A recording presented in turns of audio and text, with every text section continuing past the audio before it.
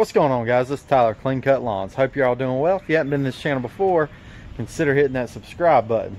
If you don't mind, hit that thumbs up button for me as well. It's something new I'm gonna start on my channel, hopefully, if I can remember. And if you don't like it, then feel free to unsubscribe or not watch anymore. But I feel like I want to quote a Bible verse before I start getting into my videos, but this one means a lot to me. This Philippians 4:19, which says, sorry about the cars going by, but my God shall supply all your need according to his riches and glory by Christ Jesus. And I'm just going to quote a verse. If you want to know what it means to me, feel free to shoot me an email. It's down in the description down below. But today I just want to do my lawn care trailer setup. Start with the blowers and sticks first, and of course I got a couple pieces that are missing from the video that I'll just briefly mention. But starting over here first at the blowers. Well, if I can figure out how to turn this around. Okay, so here we have the Echo PB8010T. The only difference between the H and the T is the handles on the tube or the throttles on the tube instead of on the side right here. Big old horse of a blower. And I still have the BR700. You can see it looks kind of rough, but still have it and it's still kicking. And then I have the BR800 with the standard pull rope, standard pull cord on it. I didn't want to spend the extra money on the other blower. I have the Echo PAS Pro Attachment Series 2620 with the articulating hedge trimmers on the side. I have the PE 2620 curved shaft stick edger, the SRM 2620 weed eater string. As you can see, I lost the air filter and cover on a yard, so I need to find that. And this is the Shindawa T262 weed eater.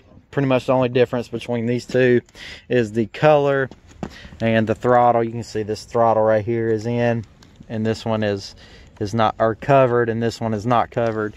You know, I used to not like that too much, but now with these new weed eater racks that have come out, it's not really much of a problem. And then over here, which you've never seen me run any stick Husqvarna tools, but got the Husqvarna, and this is the 525L.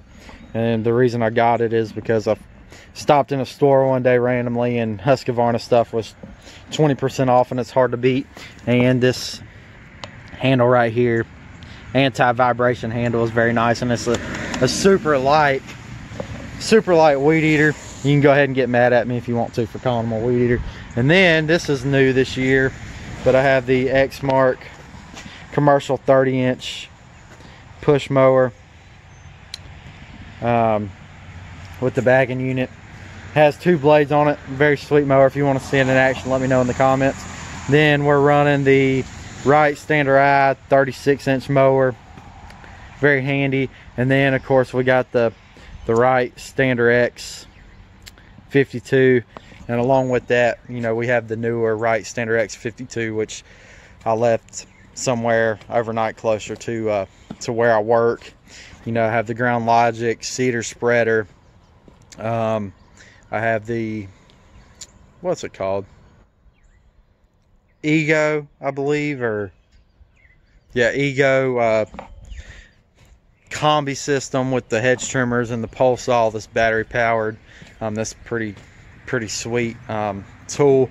You know, I'm still running the half-ton F-150 with a 6x12 trailer. And here's the question I wanted to ask you guys.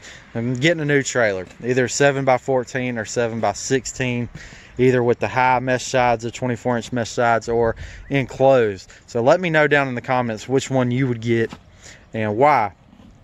I think I have my mind made up, but if you can convince me one way or the other, then be my guest and feel free to try to.